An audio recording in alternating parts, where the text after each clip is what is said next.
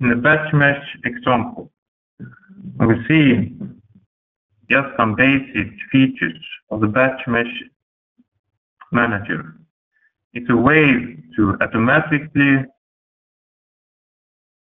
mesh the part, including some defeaturing based on mesh parameters and quality criteria.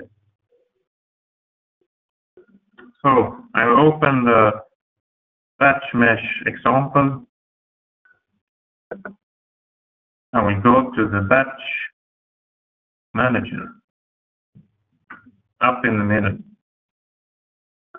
First, I need to add a new meshing scenario. It's for surface meshing.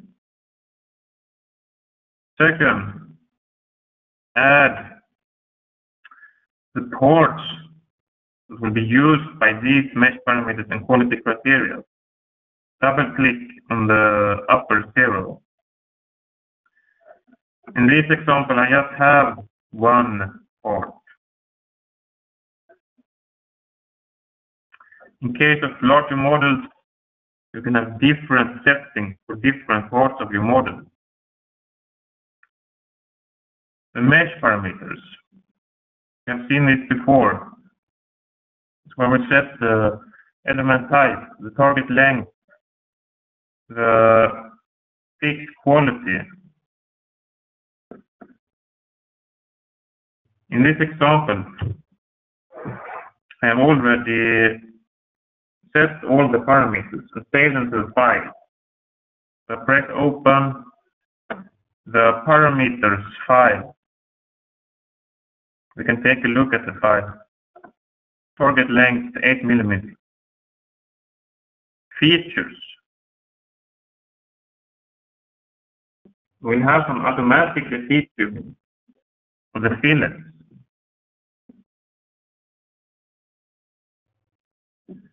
In the model, we have two different fillets. We have one small fillet and one larger fillet. And set the range to automatically find these fillets and measure them in a different way. So the small fillet will be treated with one row of elements, and the large fillet with 2 rows of elements. More, the flanges on the outside.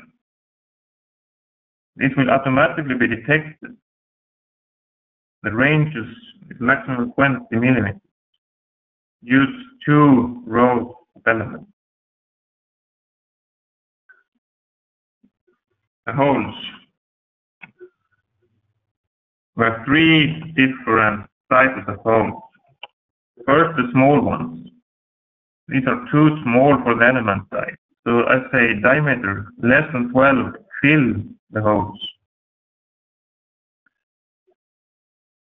The second hole, I will use quad element zones.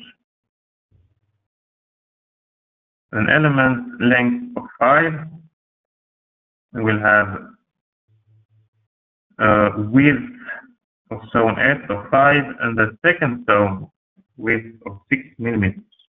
For the large hole, I will just have one zone of quad element.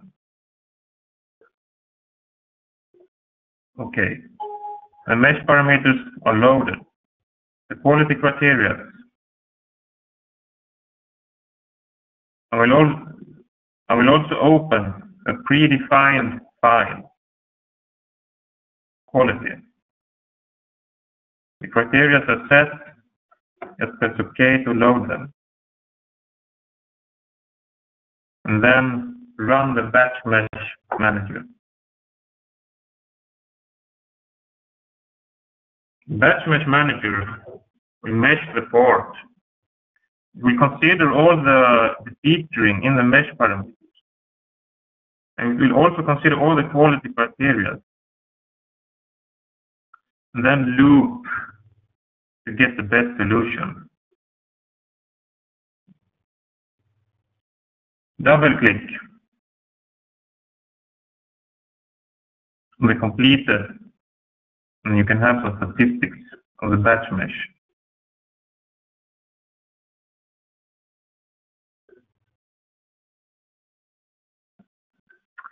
In case of bad elements, you can try to solve the problem manually. And to do that, you first will have to copy the meshing parameters and quality criteria to the global settings. I copy the meshing parameters and quality criteria to the global settings, then I can close the batch mesh manager.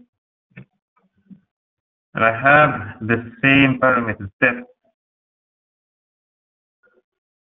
in the quality criteria tab. And I have all the parameters set in the global features. I can activate the quality criteria by hidden. There is no off element in this case. For example, if there was bad elements, I can use the reconstruct, and at this area, what we see is that Ansa automatically detects the defeatring of the holes. We have defined 2 zones of quad elements.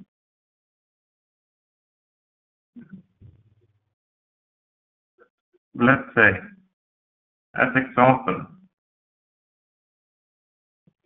I can move some nodes to make them bad elements, like this. In the case of the small holes, we notice the points on the curves. This is for safety. If we want to open the hole again, we can use the curves to project on geometry and just deactivate them. Okay, we have some bad elements. Use the reconstruct. I can use select.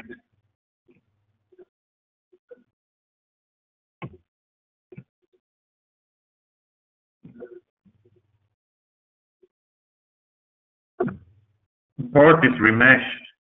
The elements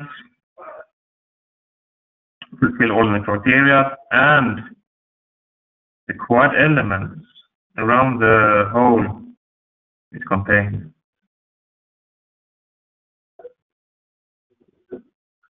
This was the very short